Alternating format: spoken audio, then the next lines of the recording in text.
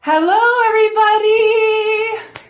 Welcome to the How to Use the Hip Hook webinar. I'm so excited that you're here.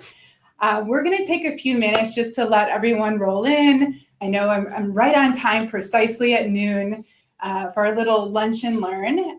But as we're waiting for the rest of our attendees to arrive, I would love to learn a little bit more about you.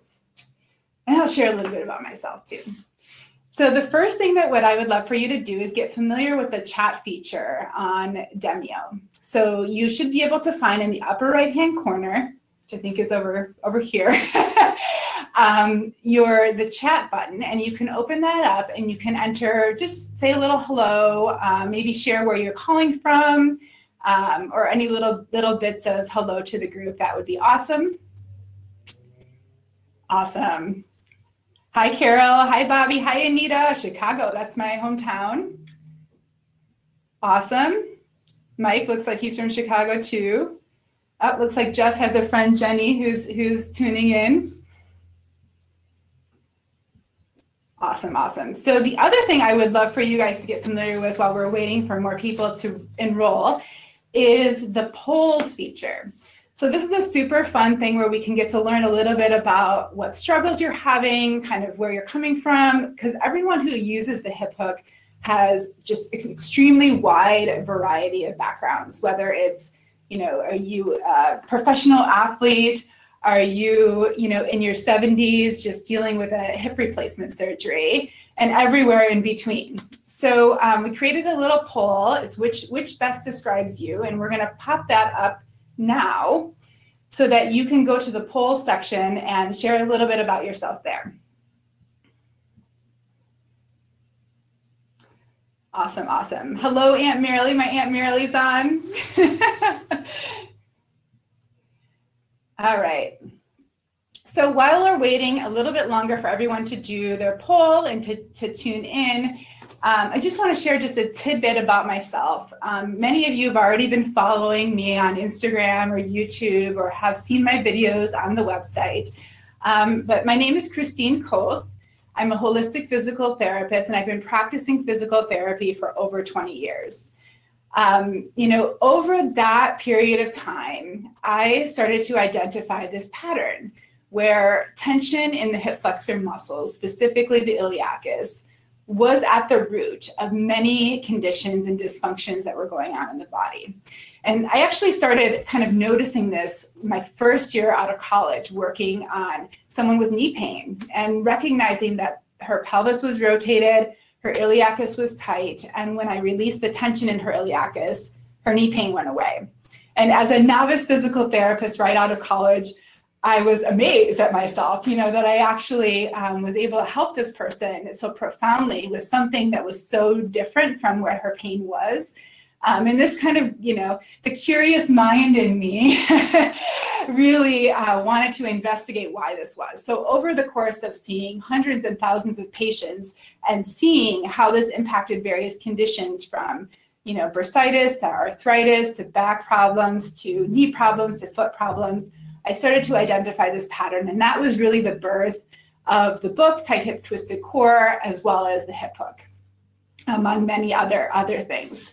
So I'm really excited to be here with you today. I know that many of you have purchased your hip hook, and you have it in hand, and you're using it, and you're trying to optimize the benefits of using it.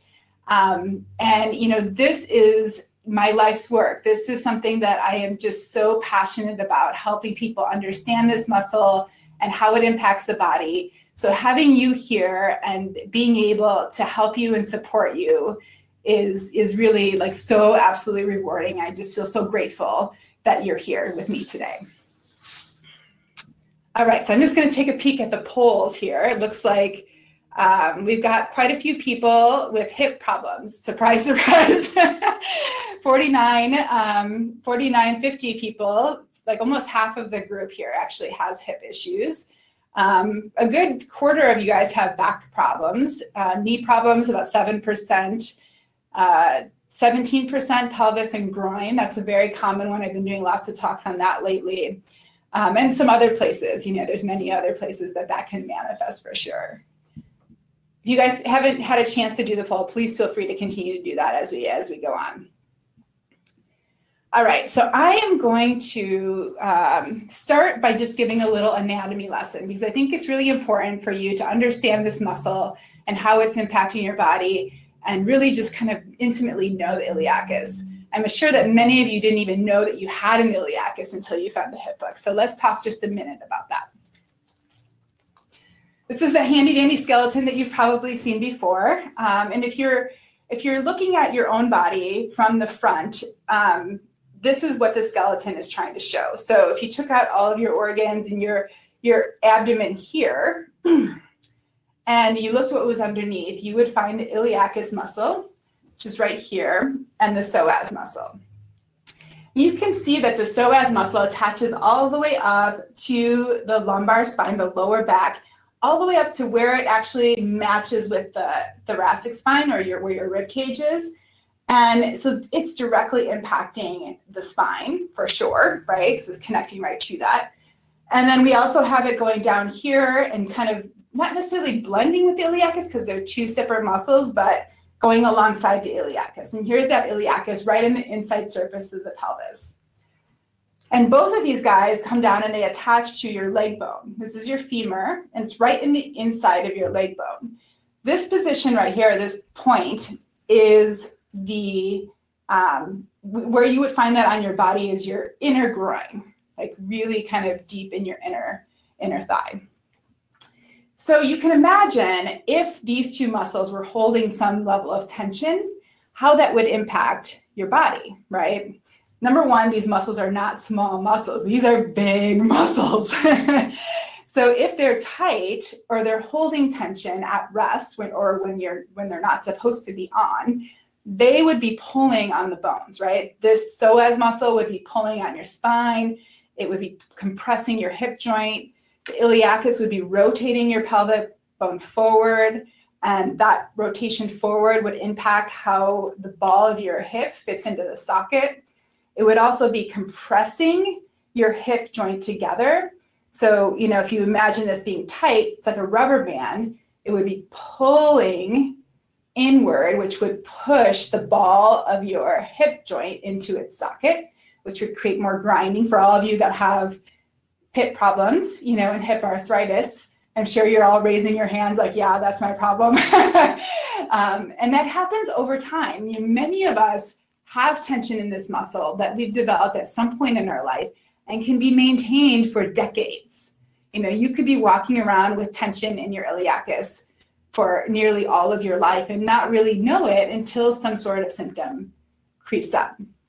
So prevention, obviously if we would have known that, hindsight's 2020, but prevention really is the key. And someday maybe with more awareness around this muscle, we'll have less hip replacements and less torn labrums and all kinds of stuff. So I wanted to do another little poll here, because one of the things that I've noticed in all these years of treating patients is that many people are aware of the psoas, or maybe even had their psoas released, or someone talked about their psoas, but very few people know about the iliacus. In fact, in all of my years of being a physical therapist, I've never had anyone come into my office, not once, that has said, oh yeah, I've had my iliacus worked on. So I'm going to put up this poll. It's about, have you been doing a psoas release before the hip hook? And did you know much about the psoas prior to learning about the iliacus? So if you wouldn't mind sharing your opinion on that, I would love that. All right, so while you guys are filling out the poll, I just want to talk a little bit about why the iliacus gets tight. Because all of you are in, different situations. Some of you are very tight overall. Some of you are very flexible. Some of you have been, embarking on athletic activities for decades. Some of you have a lot of stress and tension, and all of these are really good reasons for why this muscle would decide to be tight. Muscle tension develops because the brain decides that it wants to protect a particular area.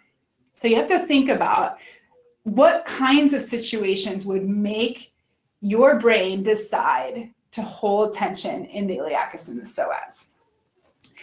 So if you have, let's say, a hip joint that is really mobile, let's say you are very flexible, your joints are very flexible in general, you're probably really good at yoga, maybe you're a dancer, you're going to tend to have muscle tension develop over time in this muscle because your brain is telling this muscle that it should hold tension to protect that joint because it's too loose. We want to have a good balance between mobility and stability, and in this case, it needs to be tight. Another reason is that you are overusing that muscle. So if a muscle is like, okay, this is too much, you're making me work too hard, then that would be another reason why tension would develop. And then lastly would be trauma. So it could be stress, like maybe you've had trauma, like sexual trauma, maybe emotional trauma, maybe even trauma, like surgical trauma. Anyone who's had any kind of surgery, to your lower leg or your hip or your abdomen would definitely be a really good reason for your brain to say, we want to protect this area that's been exposed to some trauma and to hold tension. It's just like when we all feel stressed and we all get super tight up in our neck, it's that same kind of phenomenon. Once the brain decides that the muscle should be holding tension, it's just going to do that, right? Its job is to protect you and keep you safe. And so that will continue until that is reset, until that is changed.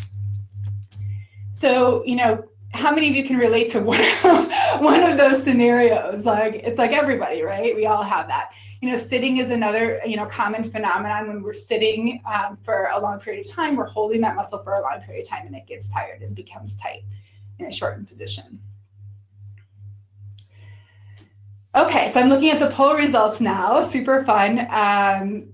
So 40% of you guys had no idea that you even had a psoas. So, you're in the I have no iliacus, I have no psoas, I didn't even know I had that. Many of you have tried, there's 30% of you who tried different tools at home.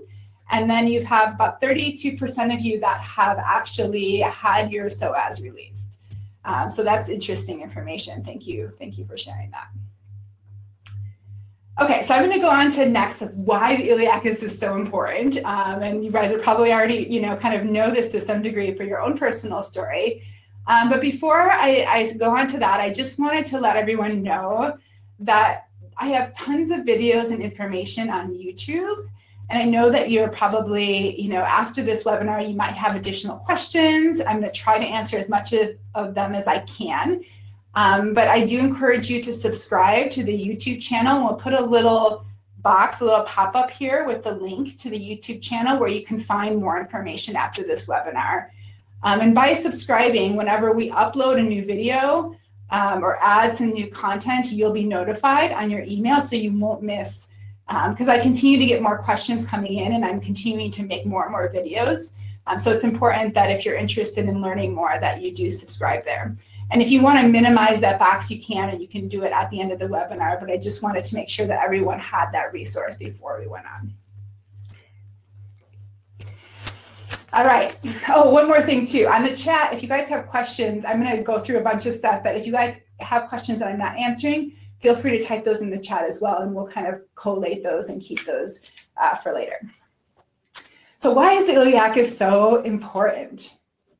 When there's tension in the iliacus, it pulls the pelvis forward. So if you look at the body from the side, if you imagine this being tight and pulling like a pulley, it's going to pull this pelvic bone forward. This is called an anterior rotation.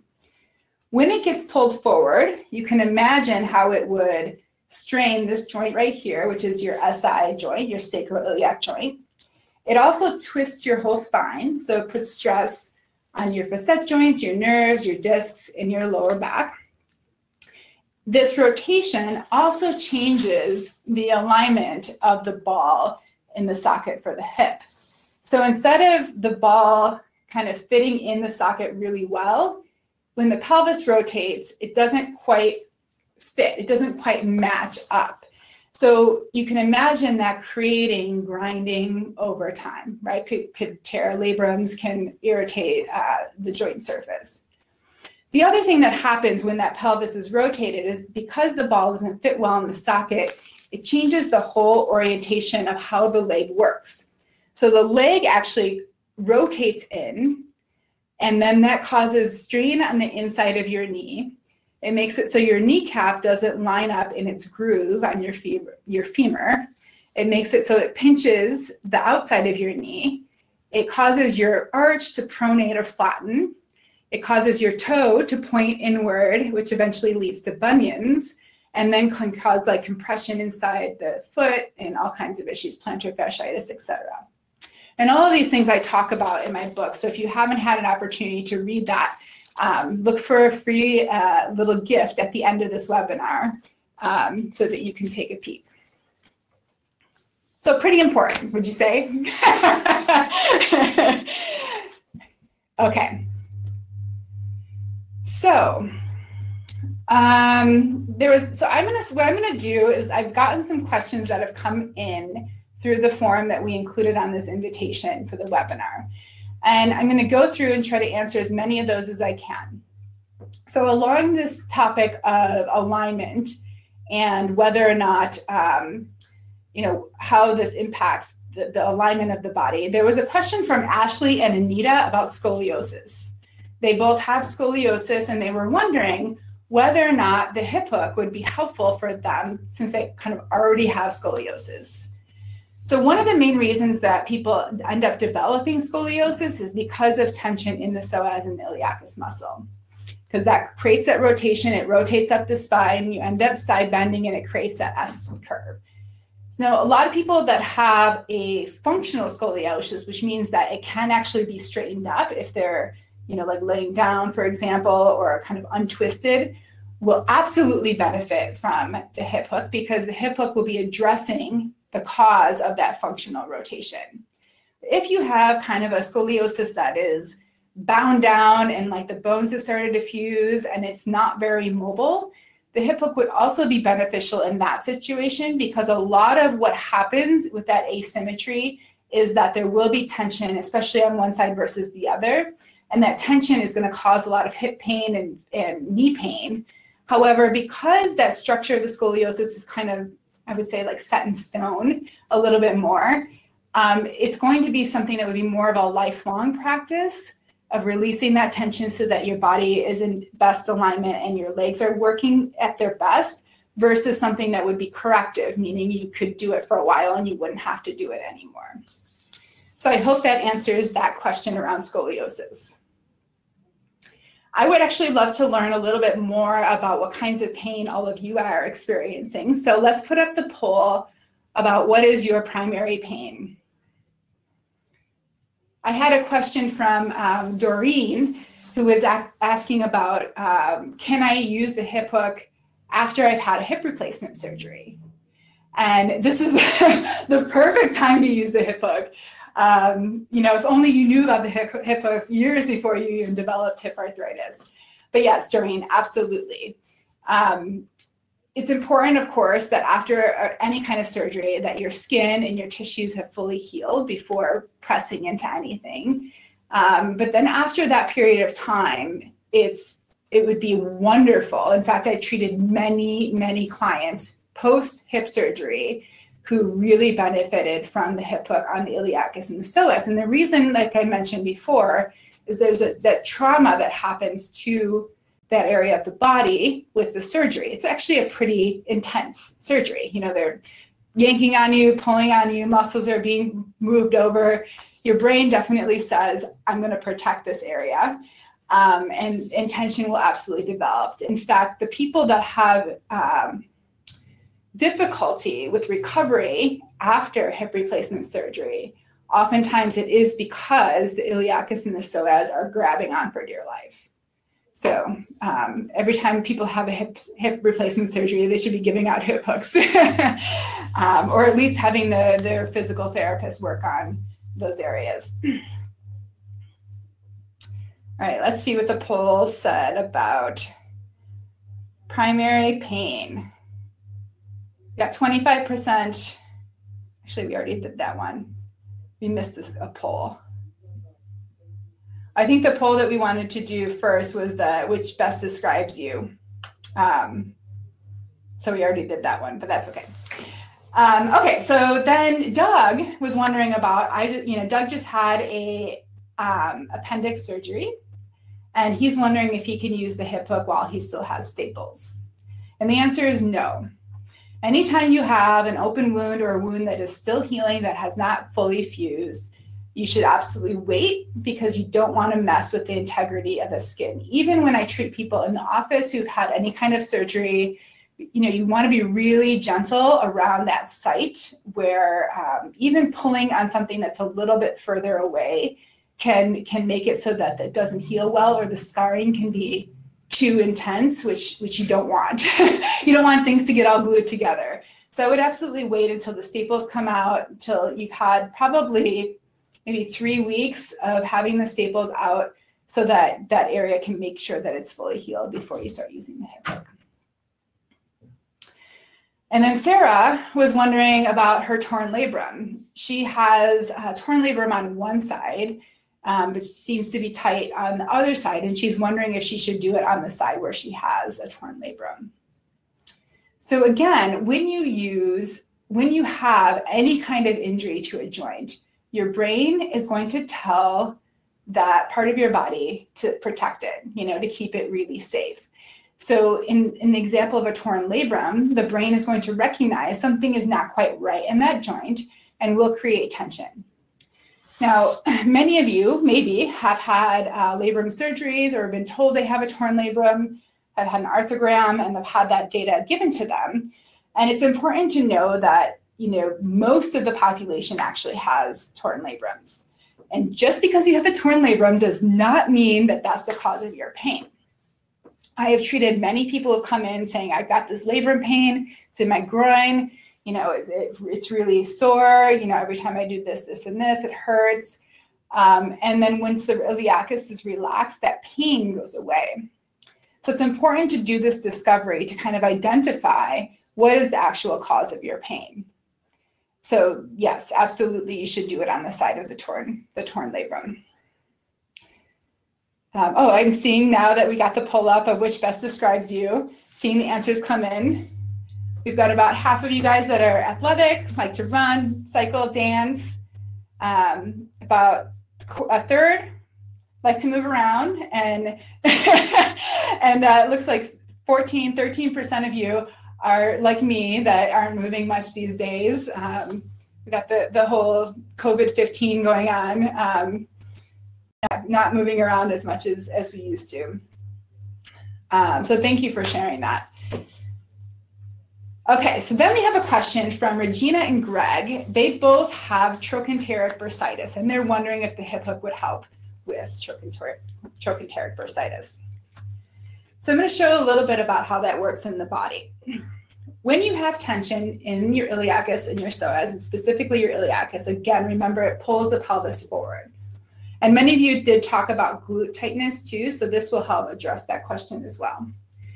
When the pelvis is pulled forward by the iliacus, the muscles in the back of the hip will tend to get tight because they're playing tug of war. You imagine these are pulling here, and then the brain is saying, I'm getting out of alignment, and these ones will start pulling here. So you'll end up with secondary tightness in the back of your hip. And if you look at this right here is where the trochanteric bursitis would develop. It's right on that bone on the outside of your hip. So right on the outside of your hip, there's a bunch of these muscles that attach there. You've got your glute, you've got some muscles that aren't even on here, your tensor fascia lata, piriformis, your deep hip rotators. And all of these muscles tend to get tight one way or another as a result of tension here. And when I say tight, I mean that they're holding tension when they're not supposed to be. Could be sleeping, you could be brushing your teeth, you could be, like not doing anything, and they're holding tension. So it's that chronic tension that's pulling. If you imagine, let's say this attachment here, if you imagine this pulling over time, pulling, what is it going to do? It's going to be irritating its attachment point, irritating the bursa and irritating these structures right here. And that's actually how trochanteric bursitis develops, really. And this is actually a very common phenomenon. I don't know how many of you actually have pain, you know, on the outside of your hip, you know, right here, right? Probably many of you have experienced that. So by releasing the tension in the iliacus, you're actually reducing the need for these muscles to play tug of war, which would in turn allow for that bursa to heal. So that's how that works. The answer is yes. Anne is asking, I have arthritis. One side of my hip, it has severe arthritis. The other side has mild arthritis. Should I do it on the side that has more arthritis? And this is a question that we'll get to a little bit later, but you should absolutely be doing the hip hook on both sides. You will find that probably one side is tighter, but it will change over time. So it's important to check in on both sides always. And even if you have, let's say in her case, she has severe on one side, mild on the other, we want to prevent the mild one from getting worse, absolutely. So you want to do that side. And of course, the severe one, the more that you release that tension, the less compression and alignment issue that there is in that joint, and that will make a big difference. So the answer is both. And then Krista is asking about herniations. She's got herniations in her spine as well as scoliosis. You know, I talked about earlier how that psoas muscle comes up and attaches to the lumbar spine here. When that is pulling, it actually, some of the fibers of the psoas actually even attach to the disc. So it creates a rotation, almost like a, let's see, almost like a twisting motion of the spine. So if you have a disc in between these two bones and they're twisted, it's like compressing that even more. So if you release the tension in the psoas, which is what you would be releasing when you use the hip hook without the handle, and then work on the iliacus as well, it's going to help not only align the spine so that it doesn't twist, but take that pulling pressure off of the psoas. Cindy was wondering about her hip dysplasia and whether or not she just feels super tight around her hip, like everything is like a rubber band just pulling on her hip. And she knows that she has hip dysplasia, which means that the ball doesn't fit very well in the socket, kind of like a shallow socket. That's a perfect example of too mobile. You know, you don't have, the bones aren't providing as much stability. The bone is more like this instead of like this, which means that the hip joint is kind of sloppy. You know, it's moving around more than it should. With that, that is going to make the muscles around the hip contract to help stabilize and keep everything in place, which over time would create constant tension in that muscle. So, and she also mentioned, it was interesting in her story that she was mentioning how stretching would help for a little while, but then in the afternoon she'd be all wobbly and she has a hard time moving. And this is one of the things that is a soapbox for me and something that I think that we really need to recognize, that stretching oftentimes is not enough. Stretching helps to elongate and you know, kind of move the tissue through a range of motion and increase blood circulation, but it doesn't really change that much the brain's perception of whether or not to hold muscle tension. So that that is something that is important. The stretching can feel kind of good at some point, but you really do need prolonged pressure to be able to release.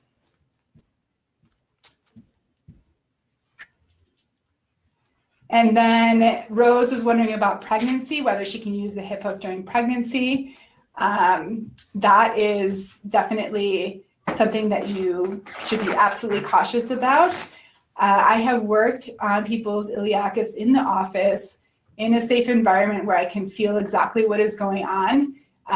But during pregnancy, you always want to be uber conservative, you know, and not press on anything that you're not sure of.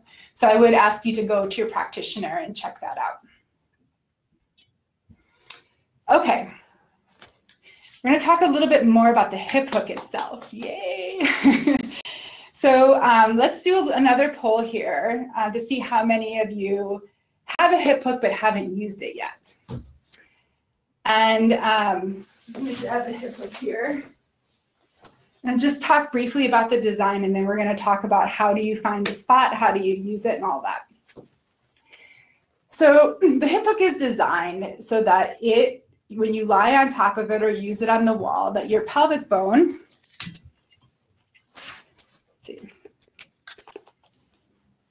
that your pelvic bone is your marker, and that the hip hook actually is right inside the pelvic bone.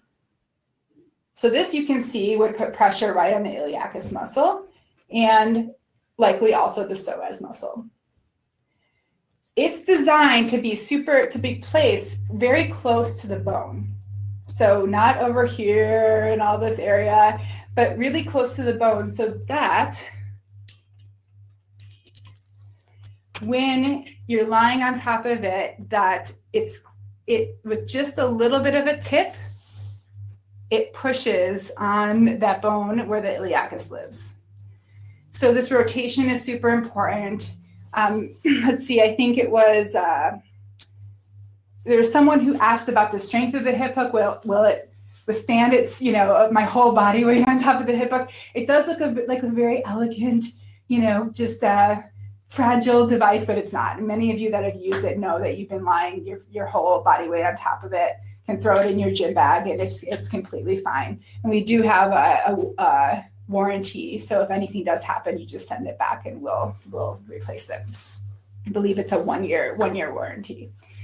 So absolutely will hold its weight. It was designed because you using your fingers or practitioner using your fingers, you can't really get at that angle and be able to hold it for long enough with enough intensity.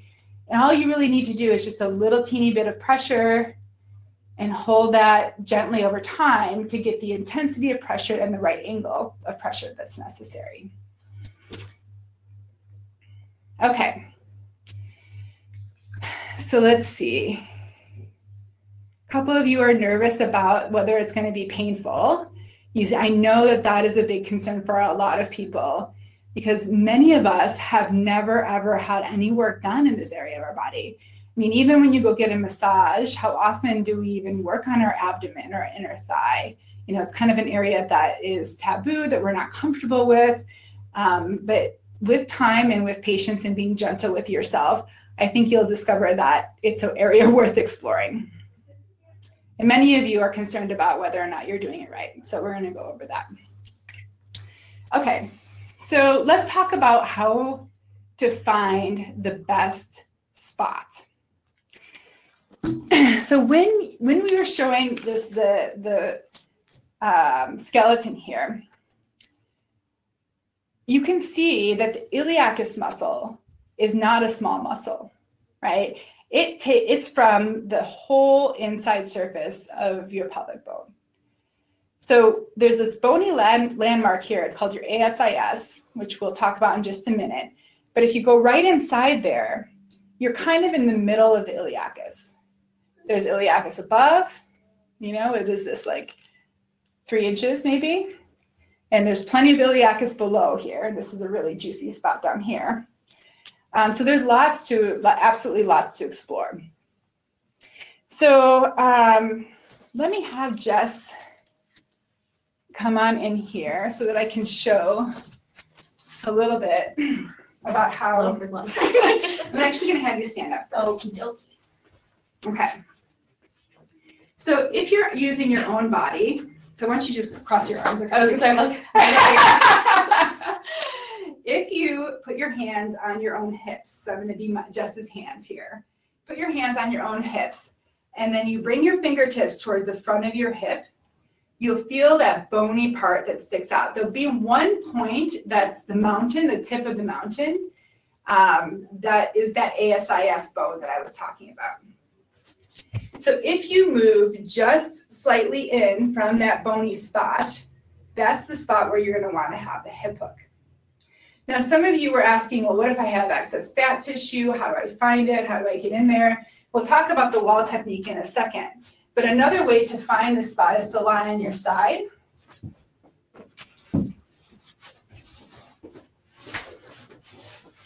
Again, finding the top of your pelvic bone here, sliding your fingers down the front, finding that little mountain tip, and then right inside there.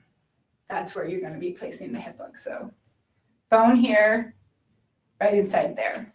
Now, if you go too close to the bone and you lie on top of it, it won't be able to sink deep. So you want to go just a teeny bit in, like maybe a centimeter in from the bone, so that the tip can go all the way into your hip. Jeff, I'm going to have you just stay there.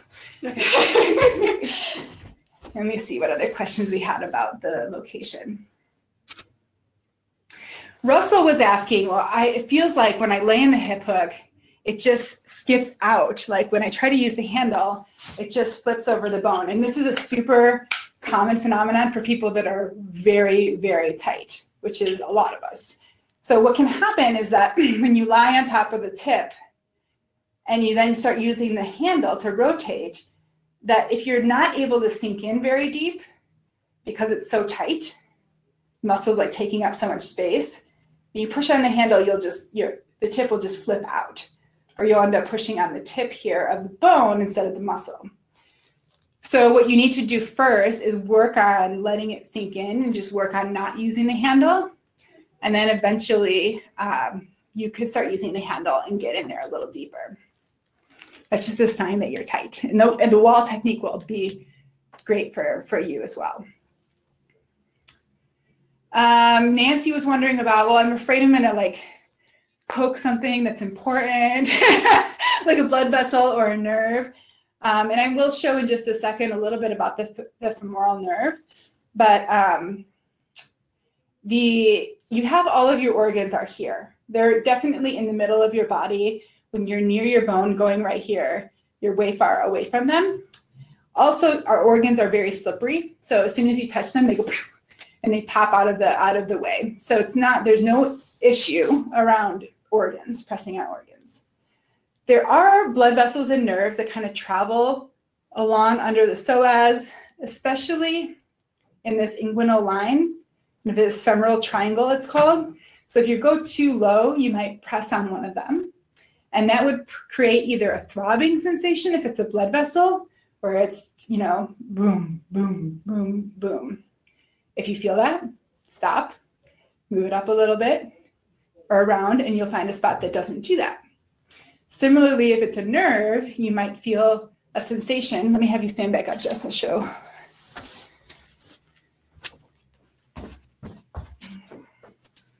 So the nerve, so femoral nerve, I'll show a picture of it in a second. Actually, if you guys want to pop up that picture of the femoral nerve on the screen, we can also demonstrate at the same time. But the femoral nerve is right inside, like deep inside the iliacus. And then there's this area, so you can see this is Jess's crease. This is where your hip bends. So anywhere below that or around that is getting in an area where you're more likely to press on a blood vessel or a nerve. But if you stay above that crease, so anywhere in here, here's that tip of the bone, all along this pelvic ridge here, all along this area. Here's her crease again. Here's the top of her pelvis. Here's the tip of her ASIS. So anywhere in this region is fair game. You think of it like a little strip right here. Okay. So let me just see.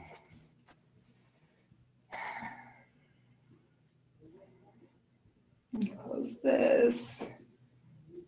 Let me show you just quickly the femoral nerve, because there was a question also from Brenda who was having some tingling.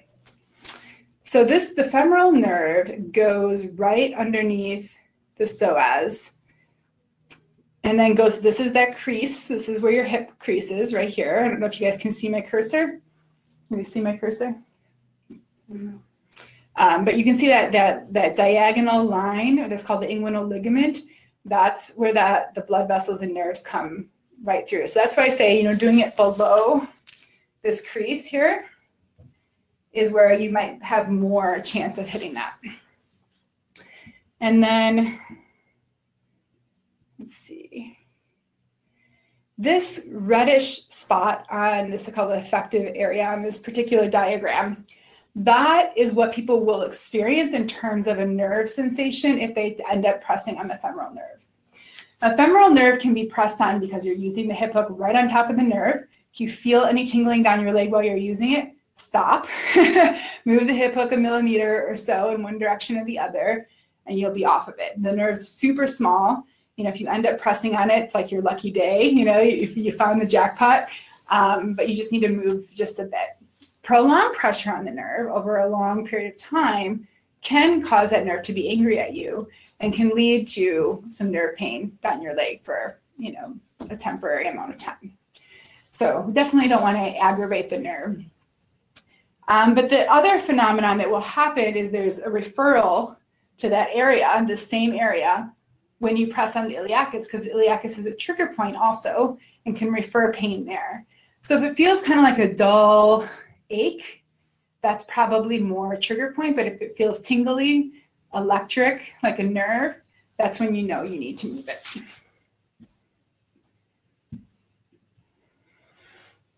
Okay, so we talked about the nerve. Do I just use it in one spot each day? There is so much real estate there.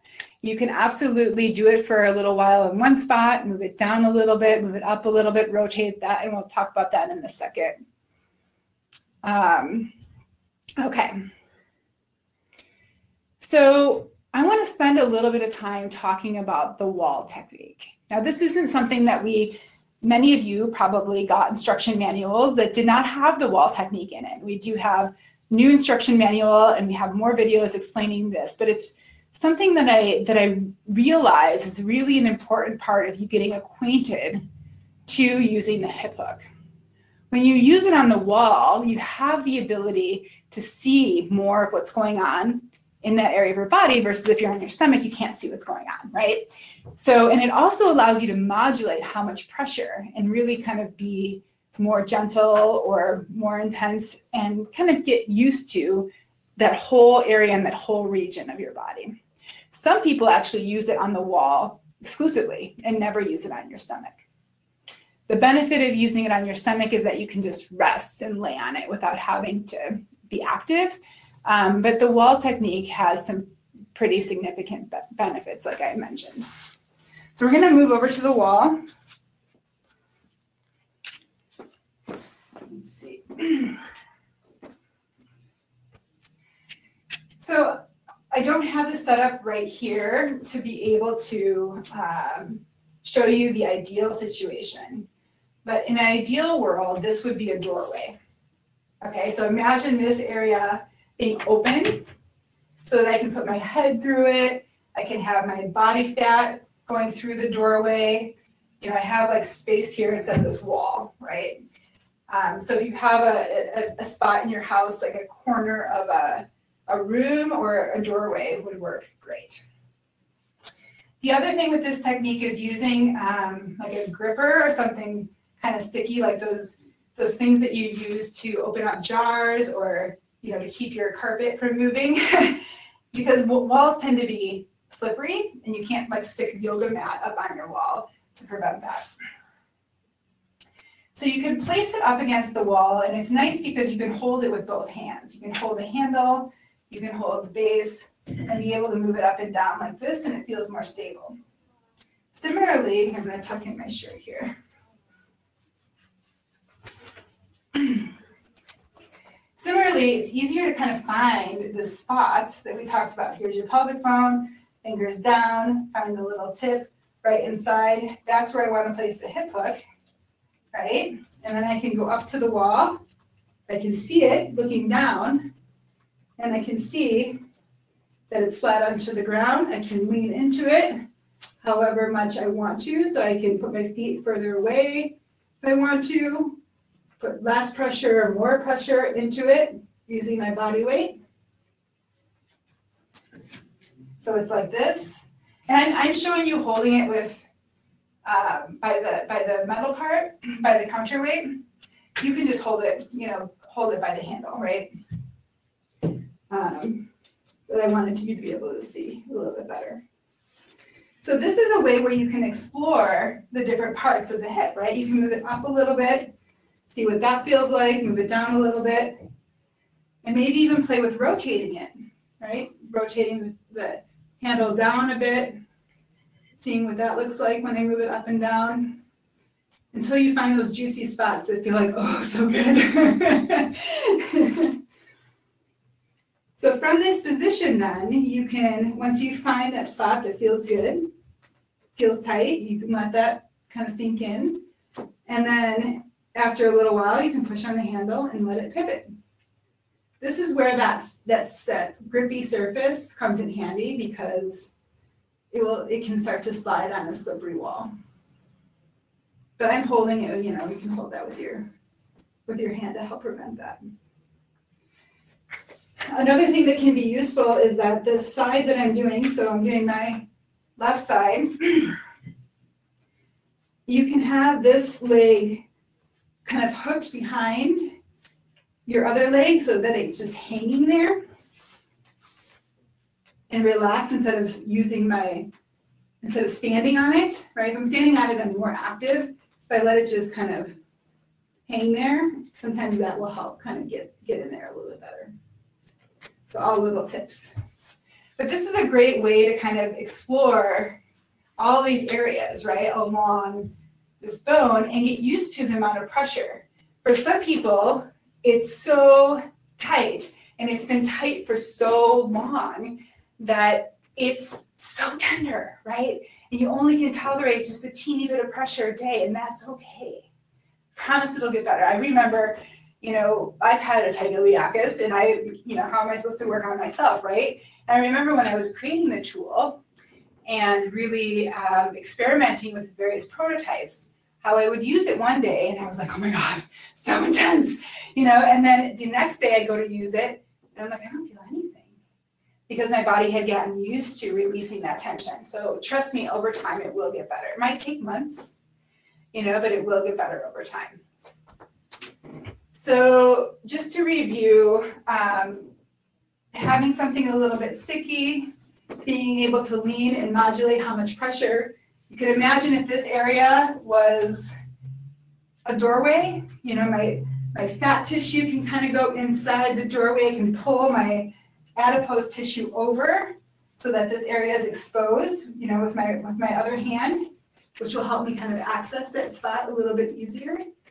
And it will help, especially there was that comment about having it flip out around the bone. This is a great technique to start with. In fact, I recommend really everybody starts with the wall technique, because you'll find areas that you wouldn't necessarily find when you start with just lying on your stomach. Let me grab a little bit of water here.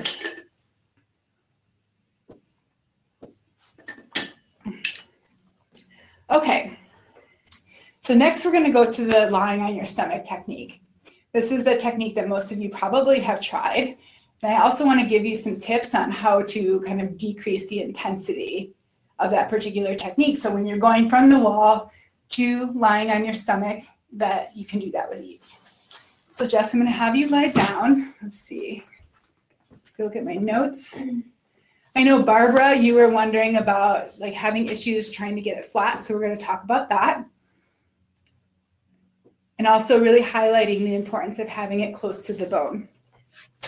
If you look at this skeleton, if I put the tip of this way far away from the bone, let's say here, instead of here, and I use the handle, I'm going to have to tip this thing a lot in order for it to get even close to the iliacus, and it may not even get to the iliacus at all. So finding that magic spot where it's just inside the pelvic bone is very important to actually being able to access the iliacus. I had a couple people reach out saying, I push the handle all the way to the ground and I don't feel anything still. Well, it's because the pelvis isn't close enough. If you have the pelvis close enough, it doesn't take much, just a teeny bit of pushing in order for you to get at the iliacus. Okay.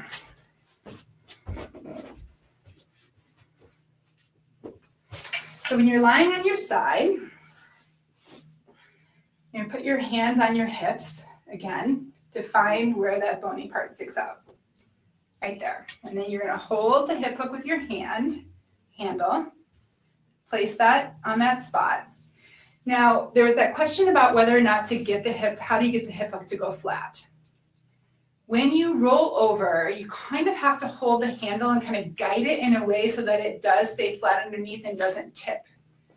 By pulling up a little bit on the handle as you're lying on it will help prevent it from tipping. So say if you lie on top of it, depending on everyone's pelvises are different sizes and shapes, right? So some people, depending on the angles of their pelvis, when they lie on it, it'll end up tipping a little bit. So if you hold on the handle and kind of pull it up this way as you're lying upon it, that will help keep that aligned well. And again, there's always the wall technique too. So rolling over onto it, you can, from this position, you can adjust it a little bit. So remember when we talked about, there's a lot of real estate in the iliacus. You can move it up a little bit. So Jess will just move it up. Try that spot. You can move it down a little bit. You see how she's just kind of moving her hip up. You can move it in a teeny bit. Maybe you're too close to the bone. I find that that's oftentimes the case. You can rotate it so that the handle is pointed down, which that's a very juicy spot for many people. So once you're here in this position, you want to let it rest. You want your body to just sink into that. Take some deep breaths. Let that muscle tension and that psoas kind of release and relax before you start pressing on the handle. Because at first, it might be the first 30 seconds where it feels pretty intense and you want that to dissipate a bit. And again, if it's not sinking in deep enough, then it might be hard to actually get the iliacus. So then Jess can reach down. She can either put her arm like this flat and push down on the handle to get that rotation. She could grab it with her hand and push down, either way. And the goal is to find that spot that feels, you know, like it hurts so good, like it's been wanting to be touched for decades, and hold that pressure for longer than you think. And we'll talk about the length of pressure in just a minute. It's great. Okay, now maybe Jess just started, she started on the wall and she's feeling like, okay, I think I'm up for going on the mat. It's maybe her first time going on the mat. She's unsure about the level of pressure. Some little tips that you can do is you can take a towel, just place it over the tip. That will kind of soften the intensity of the tip. Eventually you'll want to get away from the towel because it is the density and the precision that really gets that relief that you're desiring. But to start, absolutely use a towel. You can also do a mountain climber. Just come towards me a little bit. You take this leg out like this. This exposes this part of your body and takes all the pressure off of this part of your body. Some of you might not have this range of motion. You don't have to go that high. It can be like this. But when the hip hook is underneath you, you can see how this puts just a teeny bit of pressure on that. And you can graduate towards, okay, I'm going to go a little longer, a little longer, a little longer. So that's the mountain climber technique, which is a great way of kind of easing into the pressure. In fact, Jess could start, roll over this way. She could start, hold it, with her leg out like this, and then roll over. Yeah, and then be able to hold her hip up off of the ground with her knee. Okay.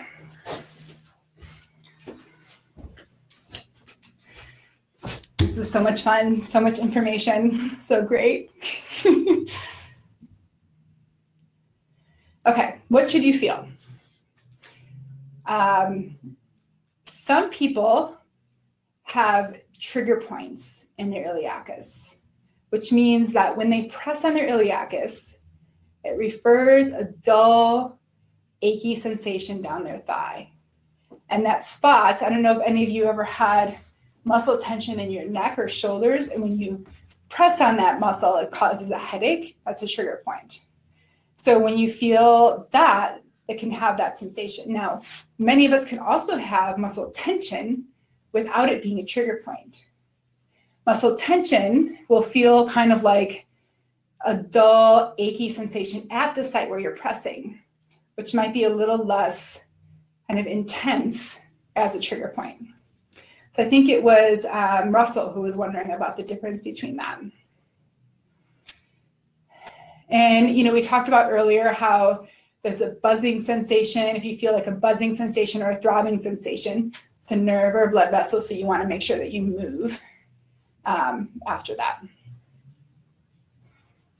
There's a lot of questions about, can I do it too much? You know, how often should I do it? And all of that. So, you know, can I hurt myself if I think Stephanie was asking, can I hurt myself if I do it too much? You know, it's important that you ease into using the hip hook. This is something, an area of your body that has not been addressed your whole entire life. And, you know, many of you that are in your upper ages, you know, it's like, that's a lot of years, right? So be gentle and take your time. Now, once you get used to it and you're familiar with your body and, you know, you feel comfortable, you can absolutely increase the length of time that you do it. You know, if you want to do it longer than 90 seconds, sometimes I do it for 5 minutes at a time, but that's after getting used to it, right? You can also do it more often. You know, if like say you're feeling super tight that day, you want to do it 2 or 3 times that day and you're comfortable, then absolutely you can do that. You cannot hurt yourself. It is common to feel a little sore or bruised at the site of the hip hook. And if you do feel that and you want to continue to use it, you can. There's no harm in that. But I often encourage people to just take a break, you know, and not do it for a little while. Let's see. So that was Catherine's question. You can absolutely do twice a day, Stacia. Lisa was wondering, can I do it exercise right after I use the hip hook? And that is a perfect time to use the hip hook right before exercise because you get everything relaxed. It allows the hip flexor muscle to be its full strength. So if you're going to go out for a run and it's nice and relaxed, the hip flexor is going to be very happy. In fact, you might even notice you're even more sore after that because the muscle is actually working in the way that you want to. Similarly, if you're adding in other exercise methods, let's say Agasku, I know Lisa, you're asking about that, other strengthening exercises, doing the hip hook first to get everything in alignment before you do those strengthening exercises is key. Okay, and then Christina was wondering, her son was using the hip hook and is wondering if it was too aggressive, pre and post game routine, sounds like an athlete. I've heard this story from my kids as well. I mean, it's not something that we recommend using necessarily with children, although there are many that do. Doing it pre-game is great, even if you want to do it, you know, prior, like an hour or 2 prior to the game to get everything in alignment. That is great as well. It's an important point to address, especially, I mean, just imagine if we all had hip hooks when we were, you know, teenagers, we'd be so much better off. So I would say, you know, using some of these techniques to decrease the amount of pressure, you know, it would be useful in that situation. You know, and this is just, you know, the iliacus is just one piece of the puzzle. It's a missing piece of the puzzle, something that's not being addressed, but it doesn't mean that that is the only thing that you should be doing. There's other things I talk about in my book, other exercises, you know, realignment exercise, and various techniques there. And there's many other exercises that can help to stabilize your hip. There's all kinds of resources online for that. So think of this as like the missing piece, but don't forget that there's other pieces of the puzzle as well. And I know Gareth was asking, you know, it was once a month.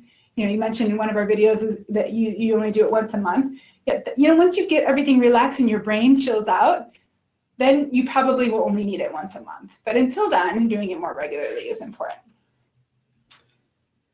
Okay. So I'm going to do a little demonstration of using the hip hook. Just looking at the other questions that are here.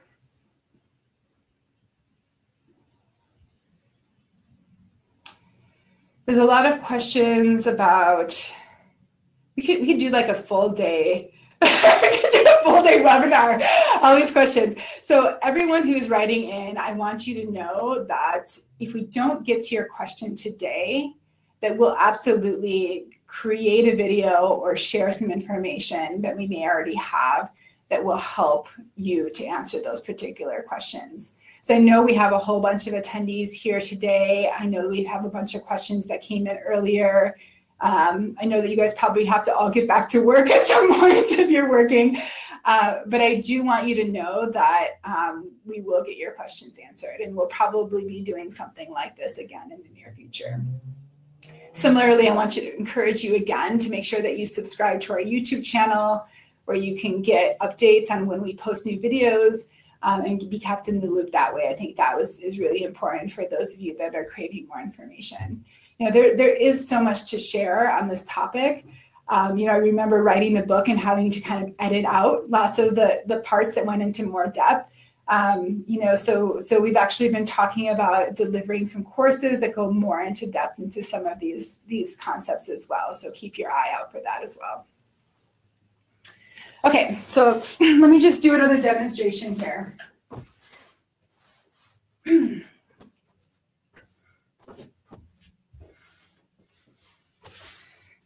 let me tuck in my shirt so you guys can see.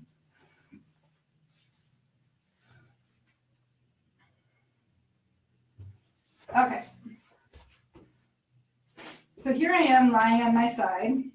Here's the side of my hip where my trochanteric bursitis might live. Here's the top of my pelvic bone. When you put your hands on your hips, that's where that is. Bringing my fingers down to the front of my hip, I feel this bony part that sticks out. I'm on my side, so all of my adipose tissue is just falling down here, so that's great. I have access to this area of my body, so I can feel it more. Find this little tip here where it's at its peak. And then my fingers go slightly in, about 1 centimeter in, to where it gets soft and squishy. That's where the magic happens. Take my hip hook by the handle. I'm going to put the tip right in that spot, kind of almost like hooks under my pelvic bone, right? I can wiggle it in there a little bit. I want to make sure that when I roll onto my stomach, that I keep the bottom flat. I got this nice hard floor with a nice thin yoga mat, so I'm not on a squishy surface, and it's nice and firm, but yet there's some traction here with the yoga mat. Slowly roll over. I'm a little cautious, so I'm going to bend my knee a little bit so I can help modulate how much pressure goes in. I'm using the handle to make sure that it stays flat underneath my body. Slowly lowering myself onto the hip hook. Putting my head down so I don't have as much pressure. If I have my head up, there's more pressure. So I'm going to rest my head. I can feel that it's flat underneath me. I'm going to take my hand off for a second and just let it sink into my body. I can start bringing my leg a little straighter if I feel confident, little by little.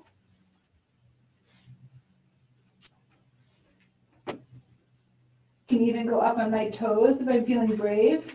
Feel what that feels like. Once I find that spot that feels pretty tight, I'm just going to rest.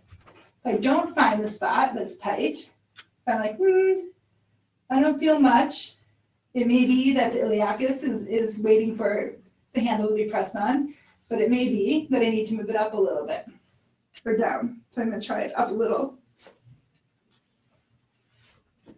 Try that. Can move it down a little. Not going past that groin line. Right, we talked about that earlier. I'm going to actually rotate it a little downward. Ooh, yeah, this is a good spot. So take some nice deep breaths. Rest. Let my body sink into it. At first, it feels kind of intense, pretty intense. I would say, oh, I'm starting to feel it relax a little bit. It's a little less intense than when it started. I can still feel it though. Again, some nice deep breaths. 30 seconds is a long time. You may want to even set a timer or watch a stopwatch to see. It's been about 30 seconds, so I'm going to go ahead and push on the handle. Again, keeping my body on the hip hook. Gently push so I can feel it pushing on my iliacus now. And it feels different. It's a different sensation than when it was initially. Now I'm using my hand, which it's like my shoulder's a little bit awkward there, so I actually prefer to just rest my forearm on the hip hook because I can just completely relax that and I don't have to strain so much. But either way is fine. And then it's in this position that you want that 30 to 90 seconds to do the iliacus too. You can spend 90 seconds on the psoas and 90 seconds on the iliacus to get both if you'd like. Nice deep breaths. And I'm going to release after that amount of time. Now, coming off the hip hook, when you first come off, it's going to be like, oh! And it might be sore, but then it goes away in 2 seconds. So that's that.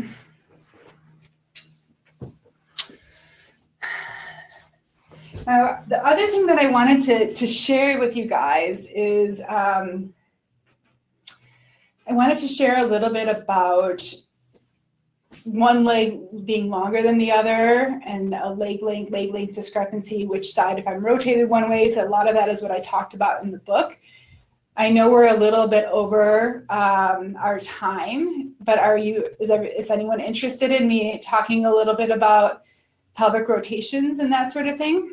You guys want to get a couple of people? Okay. So the gold standard for figuring out whether or not you have a pelvic rotation is the supine to sit test. This test is extremely hard to do on yourself. And believe me, I'm like, how do I teach people how to do this on their own? Because the leg length isn't a huge difference. It's not something that is very, very obvious in most people and hard to see on yourself. Like really, it takes a practitioner or a partner to really identify which side is rotated. The other thing that I'll mention is that it's very possible that your rotation will change over time. Now, most people, it stays the same. Like if you've got a right anterior rotation, it's the same, for most of your life. It's your pattern that you've developed.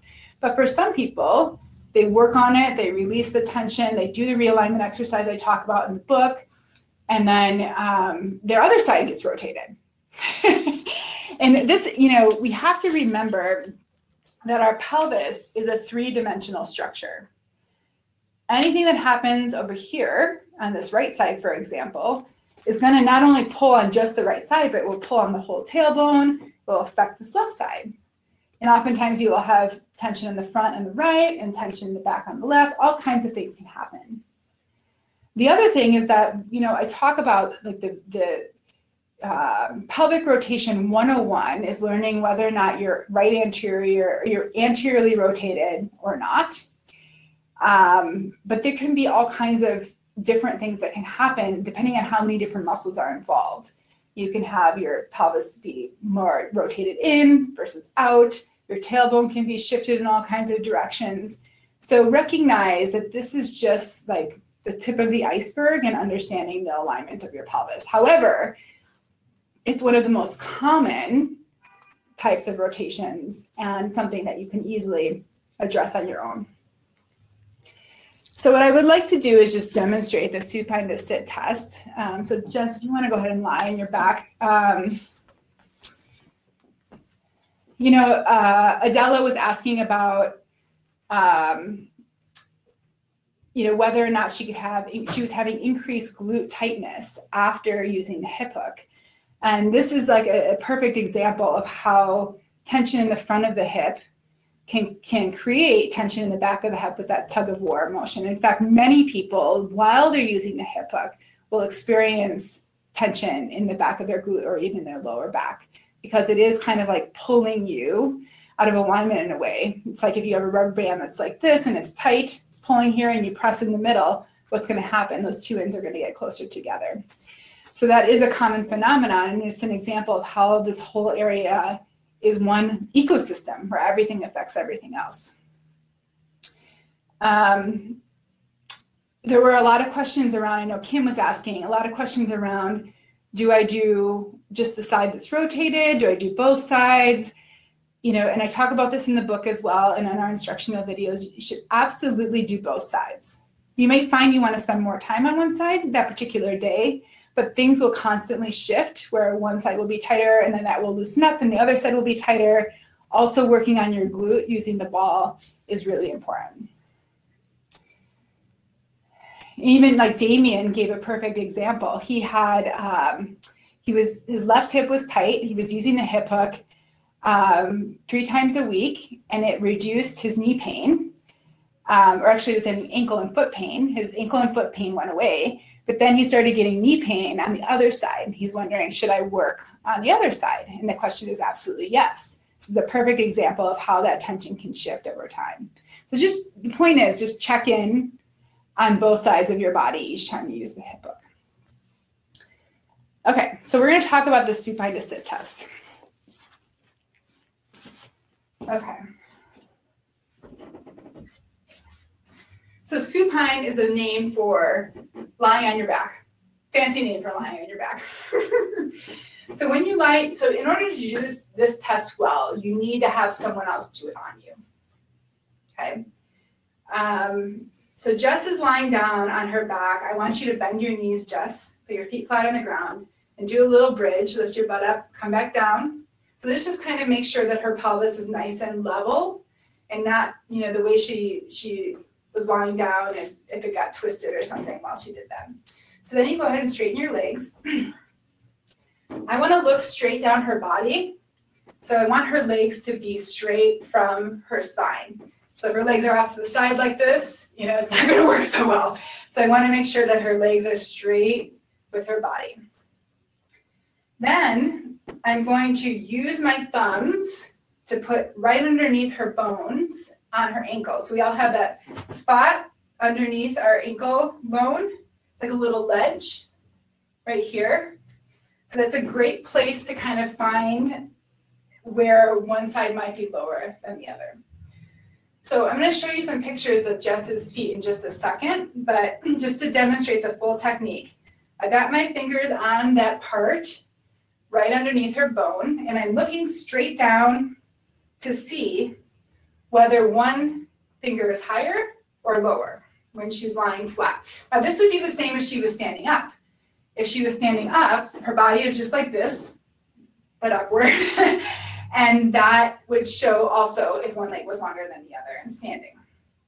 So in this particular example with her, and again, I'll show you the pictures in just a second, her left leg is longer than her right. And I can bring these together and I can see only by looking down, right? You guys can't see, right? And maybe you can, but it's really hard and subtle. It's not like, you know, inches. It's more like, you know, maybe half a centimeter or something like that. So I'm looking straight down. I see that her right leg is longer. And then I'm going to hold your feet, Jess. I'm going to have you sit up. And you can use your hands to sit up. You don't have to use your abs like that. That's advanced. And you can even have your, you know, if your back is hurting or your hips are hurting, you can even do exactly what Jess is doing and lean back using your hands. So I'm just going to do a little pull on her legs, again, making sure that she's all lined up. And I'm going to do the same thing to look down and see if one is longer than the other. And in this position, they're equal. So her right leg was long, and it got shorter.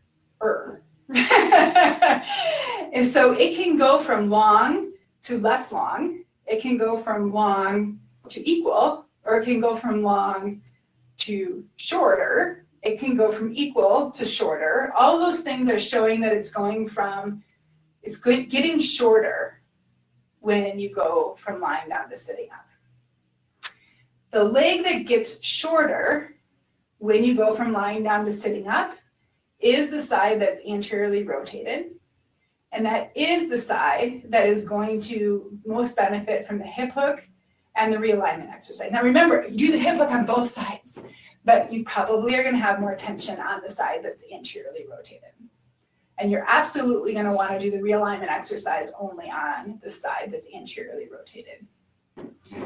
Thanks, Jess. So I'm going to show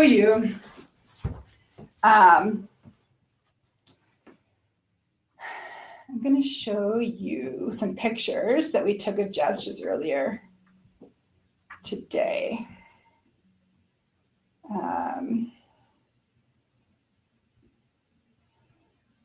Maybe if I can find them.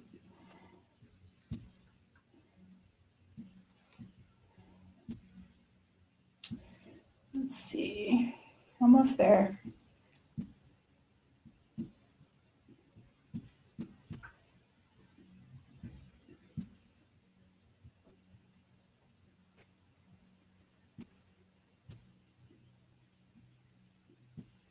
Maybe.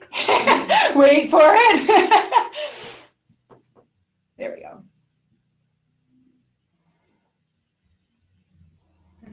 All right.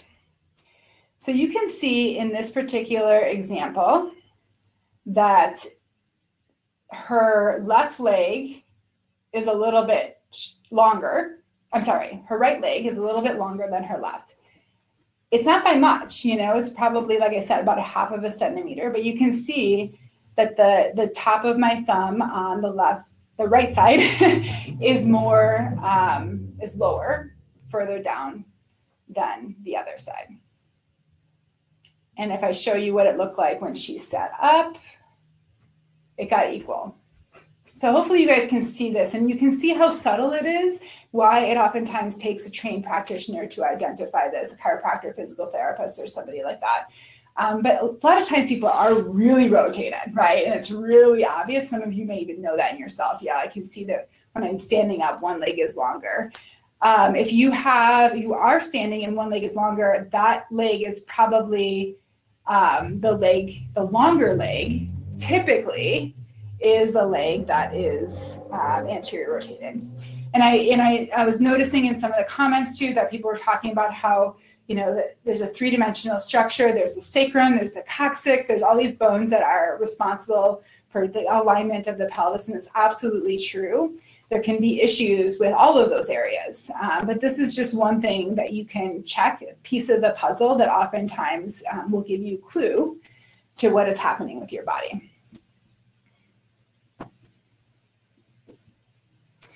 Okay, so we're at about a little over an hour. I hope you guys are having so much fun. I am. I'm so grateful that you're all here. Let's see.